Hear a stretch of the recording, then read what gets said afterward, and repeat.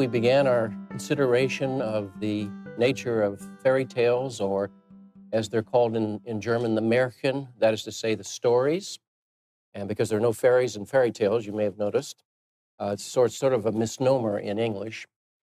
And to reflect on why a group of adults would pay attention to something that historically has been relegated to children, and to recognize that one of the reasons why we look at fairy tales is because it gives us clues as to what's happening in the spontaneous and dynamic processes of the psyche. I mean, the best analogy would be dreams, of course. You don't consciously make up your dreams, and yet clearly they're the product of your own life and your own psychological reality. And clearly they speak to aspects of your experience, even if they are sort of obscure or symbolic in ways that are puzzling or even threatening to the ego.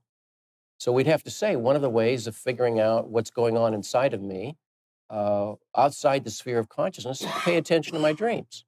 So in a certain way, you could say the fairy tales or the tales, the stories, represent portraits of the dynamic processes of the psyche as they spring from either individual psyches or from the tribal imagination, after which they get processed through the culture, through the ego, in the same way that when we try to remember a dream and maybe write it down and perhaps report it to someone else. And even as we begin to interpret it, it already begins to pass through the screens of consciousness, and it begins to be altered and shaped and directed. So the stories come from archetypal sources, that is to say, the deeply symbolic and generative patterns within our own psyche, but they often take on the patina or the characteristics of local time and place. So in those particular stories, you will see references which are clearly European in character, because this collection is derived essentially from the experience of medieval Europe.